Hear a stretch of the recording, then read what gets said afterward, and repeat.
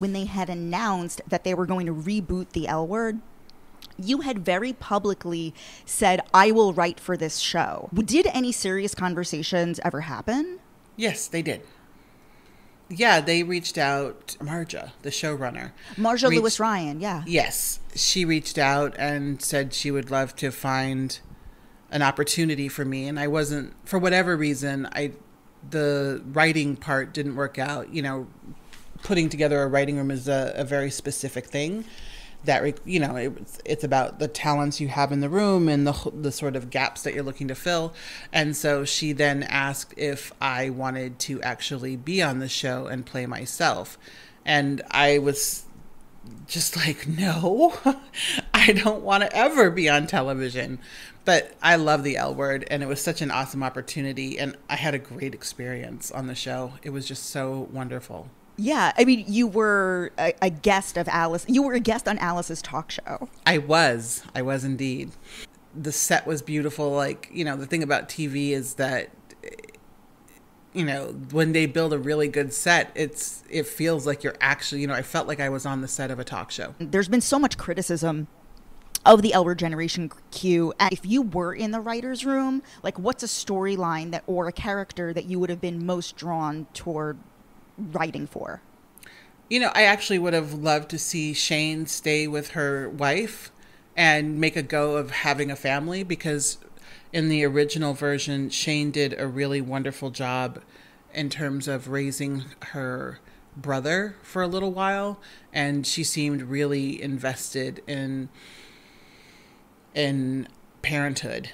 And you know, parenthood in a queer way, not your typical parenthood, which I thought was incredibly important to see. You know, not everyone wants to be a parent, not everyone should be a parent, but I think Shane in particular has a lot of parental instincts, and that they would have been interesting to see.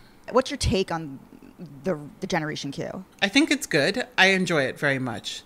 You know, I think what we're seeing with a lot of these shows that are rebooting is that they're trying to serve as correctives to some real problems that existed in the originals, particularly around representation.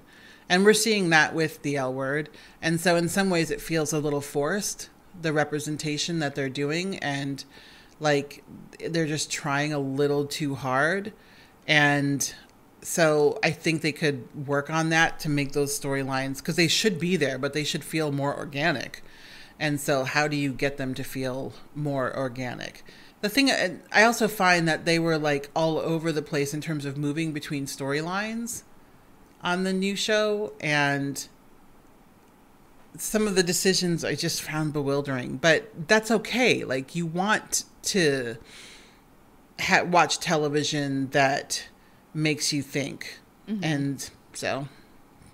What, do you think that they're going to have Bet and Tina get back together in the end? I fucking hope not. I mean, like, those two fucking lesbians have been down this road. We know that they are not meant to be together.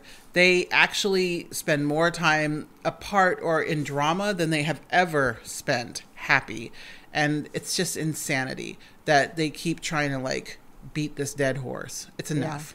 Well, listen, they're currently filming the 3rd season, so... I know. And I'm really glad. I want them to be filming the 3rd season. Yeah. Now, okay, super relevant to you. So I just finished binging and loving The Queer as Folk. It's not, I know I wouldn't necessarily call it a reboot. It's really like a reimagining. Yes. And cut to, I see on the credits, written by ROXANE Gay. Now, you wrote an episode of the show. Not only did you write an episode of the show, there's something very specific in this episode that I found personally hilarious. A plot point that continues to run through the entire episode that you wrote is the Dorinda Medley "She's Startin" meme. And I want to know, my number one question for ROXANE Gay is, was that your idea? No, it was not. I wish I could take credit for it, but it was not my idea. What do we know about this? Like, who came up with that? I actually don't know, because we wrote the show before it went into production. And so that happened in production. Wow. Yeah. Wow. If I had to guess who did it, I would guess that it was probably Ryan O'Connell. Yeah. who has a really good pop culture sensibility and was with the show after it moved into production because he's also starring in the show. And I sort of shared my ideas and vision for what I would want to do with a remake of Queer as Folk, because I have actually watched the original. And which characters did you see yourself in, or which characters did you feel the most drawn to as a viewer back in the day? In the L Word, I loved Shane and Bet. I think those two characters are outstanding and sexy and flawed and interesting. And so I was very drawn to those two characters. And what and also Carmen. Like, Carmen was a badass, and Shane should have never fucked that up. Just saying. And what about Queer as Folk? Queer as Folk, I loved Brian and Justin. I thought that was a great relationship, and the way it evolved over the course of 5 seasons, I think it was 5, was really compelling. And I couldn't stand Michael. Ugh, what a terrible character. Tell me why. Michael's an annoying little bitch, okay? All he does is whine all the time and judge. It's like, we get it, Michael. You hate everything. Ugh. I just don't I actually really love, I mean, Brian Kinney is like my one true love, but also I really loved Michael's partner, Ben, and how they dealt with the HIV storyline. And I found it really interesting that how they brought that back now. I mean, spoilers, but like how they brought that back into the revival. The show in general is way more complex than the original. I know. And I think the show is actually, and I'm not saying this because I worked on it, though. I really think the show is great. I hope it gets renewed for a second season.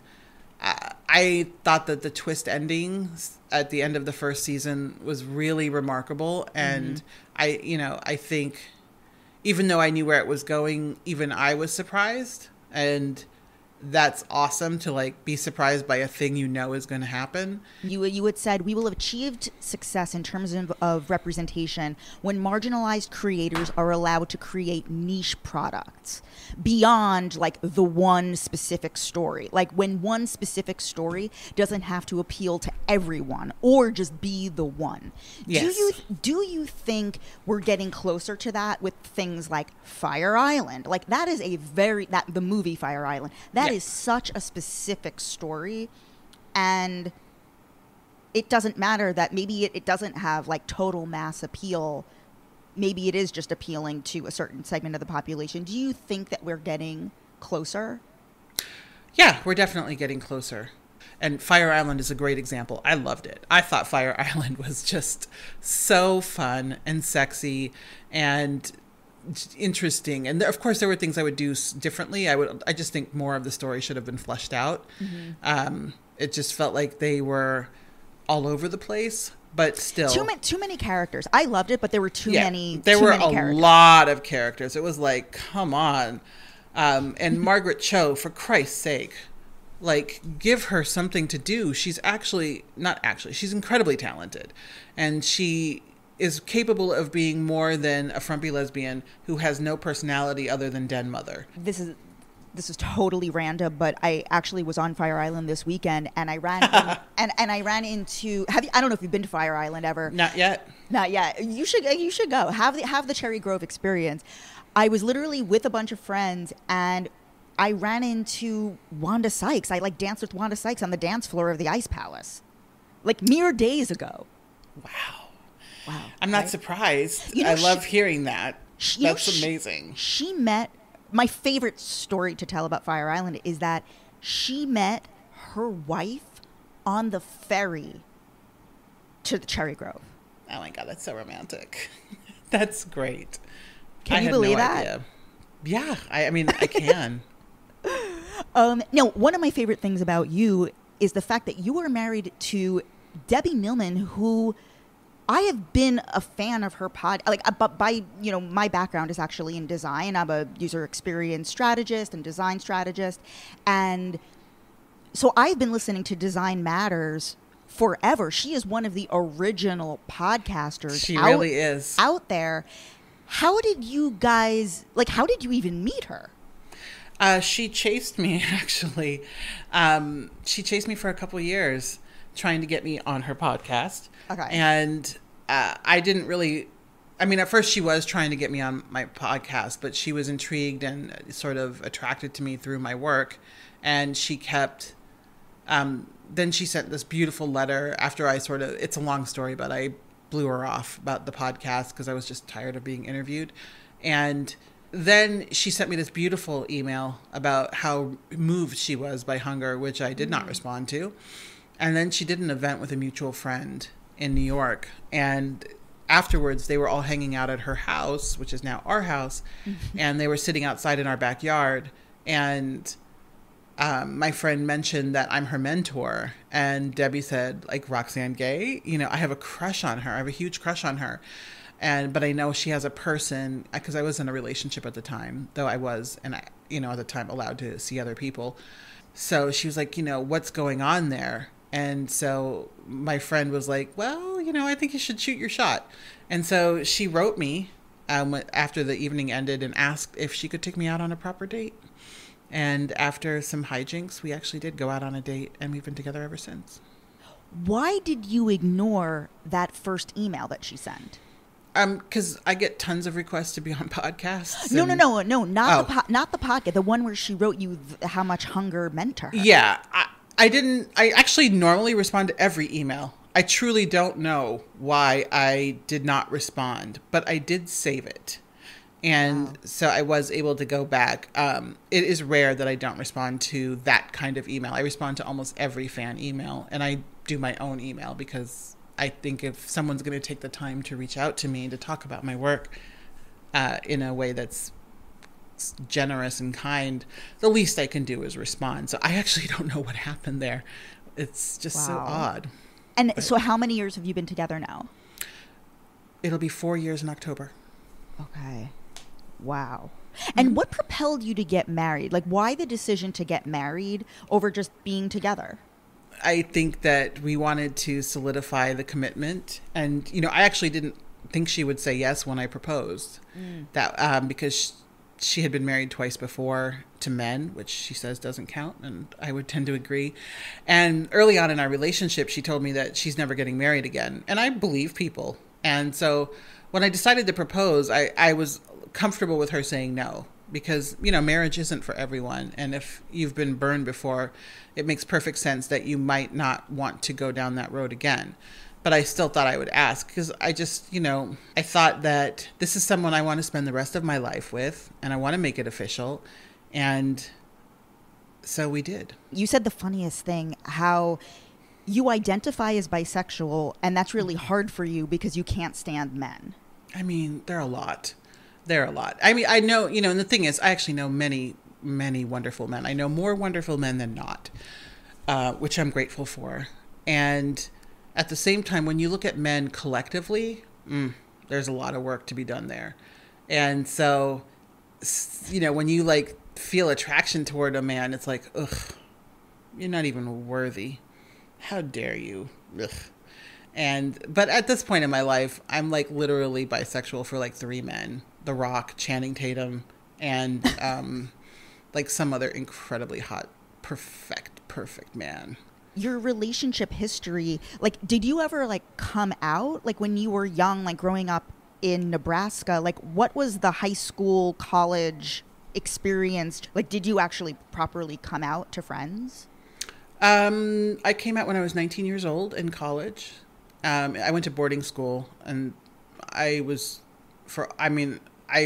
knew I liked women, but I was mostly involved with men throughout high school. And, you know, when I came out at 19, it was very complicated. There were a lot of reasons I came out.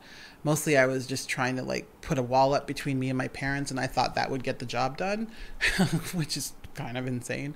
But I just knew like, I think this might be who I am in part, at least. And so when I came out as a lesbian. And then it wasn't until years later when I got involved with a man that I sort of acknowledge that I'm bisexual, and that's fine. I think bisexuality is great. Did they judge you in any way? Like, what was the response from your lesbian friends? It was fine, actually. I did not encounter a lot of friction because, I mean, I had been incredibly sort of down for the community, and that never changed. You know, sometimes when people like are bisexual and they get involved in a heterosexual relationship, they kind of forget their queerness or set it aside. And there are a lot of reasons why that can happen, but that was never me. Like, I never changed my queerness. And I didn't, you know, I think I had only 2 serious relationships with men and mostly dated women. And so it was really never an issue. Totally switching gears here. You have a masterclass that's out there. Walk me through this. Like, how were you approached? Did you want to do a masterclass? And also, if I can get like the behind the scenes, like where do they even film it? Like, how do they film them? Yeah, maybe 3 years ago, I tweeted, I would love to have a masterclass. And then I just moved on. Like, I tweet lots of things. And 2 or 3 years later, masterclass, and a great woman named Erin Surmaeus, who I think is the head of talent at Masterclass, reached out to me to start a conversation. And we started talking about what I would want to do in a masterclass. And then I worked with them to develop the class. We ended up filming it in Iceland because it was filmed during COVID. They flew my wife and I to Iceland. We quarantined for 5 days, and then we filmed in Reykjavik and got to do some sightseeing. It was my first time there. It was amazing. And they're just incredible to work with. Working with them was the first time I felt truly appreciated in my professional life. How so? They treated me like I mattered. They took me seriously. It was just such an incredible experience. And, you know, the reality is that, you know, when you are a fat, black, queer woman, I mean, I have mostly good experiences professionally, but people tend to take me for granted and to underestimate me and at their own peril. And that never happened with Masterclass. So I just cannot say enough about them. I mean, you look amazing. Like you're wearing like this leather jacket. I had a whole, they hired a publicist, and I mean, not a publicist, I'm sorry. They hired a stylist, and the stylist was so wonderful. And she pulled a bunch of great outfits. She came here to do a fitting. She had everything tailored, bagged up with instructions, and sent me with it to Iceland. And so, you know, I was prepared, and I got to keep the clothes. Oh my God. I mean, you were giving looks. I love how they have like the paper hanging from the ceiling. Yeah, they built a beautiful, beautiful set, and it was a surprise, and which they try to sort of unveil each set to writers when they show up for filming. And pink is my favorite color. Like, they just genuinely know who their talent is, what they like, what they're about, and they shape everything around that. And it was just awesome. I love that. Have you ever taken a masterclass? Yeah, yes. When it first started, I took the Shonda Rhimes class. I've taken the Aaron Sorkin class on writing for television.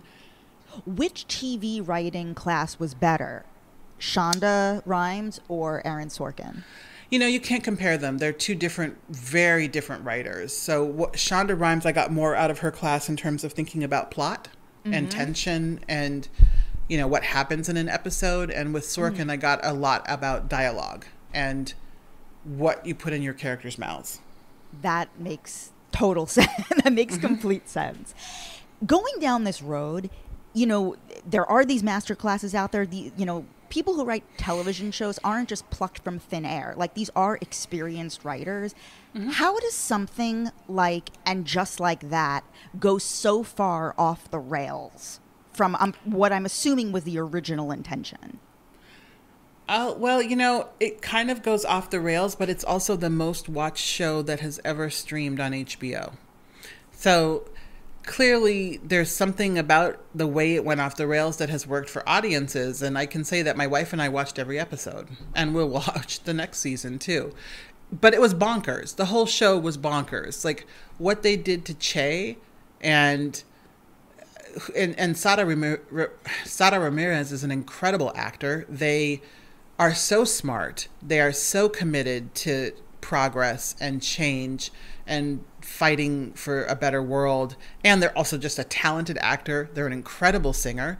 And to see them not given a meaty role, like in one episode, they tell Miranda that they aren't really into commitment. And in the next episode, they're like, I'm in love with you. Like how, okay, that's a perfect example. How does television writing become so inconsistent? The L Word Generation Q and the original L Word are plagued with the same problem, where something like Queer as Folk in both the original and the revival, like there are shows that somehow manage to have a consistent logical timeline and consistent character development. How is it that there are some shows, other shows like And Just Like That, the L Word, where it's just like a merry-go-round of confusion and haphazard decisions episode to episode? I don't know. It depends a lot on the showrunner, and it also depends on the kinds of input you get from the studio. You know, a lot of really good shows get really messed up by the time they go to the studio, and you get notes. Like you get notes from every person. So you write your episode. Like I just finished, I'm working on 2 TV shows, and I just finished 2 pilots. And so first I get my producer's notes, then I get the studio's notes, then I get the network's notes. And like by the time you apply all of those notes, like what you originally wrote is very different from what you end up with. And you see a lot of that in what happens. And I wish more people understood the process of making television, to understand how many cooks are in that kitchen. And sometimes that happens. Other times people are just bad at continuity. Other times people are just sort of like going for the melodrama and thinking, yeah, well, people aren't going to really care because this is so salacious and so juicy that they're going to just go with it. And it turns out they do. Like, what would you do if you were in the writer's room, or if you were show running And Just Like That? What would you do with the Miranda Che Diaz storyline? Or how would you even have written it to begin with? Well, I would have written it such that Miranda leaves Steve before she fucks Che. In that Steve cheated on her, and she made a huge deal out of it in the in the first movie. And like raked his ass over the coals for like 8 months. As you know, as is her wont to do. I get it. I wouldn't want to be cheated on. So no problem. But then to completely forget that, like it was almost like the people in the writer's room never watched the original or the movies. And so Miranda in particular, like was just so far out of character. It made no sense. And yet there were incredible writers that I like and admire in that room. So it wasn't a lack of talent. I honestly don't know what happened there. I truly just cannot figure it out for the life of me. But I would have had more like character consistency with Miranda. And also I would have had Miranda like standing up for herself more instead of just letting Che dictate all of the terms of the relationship.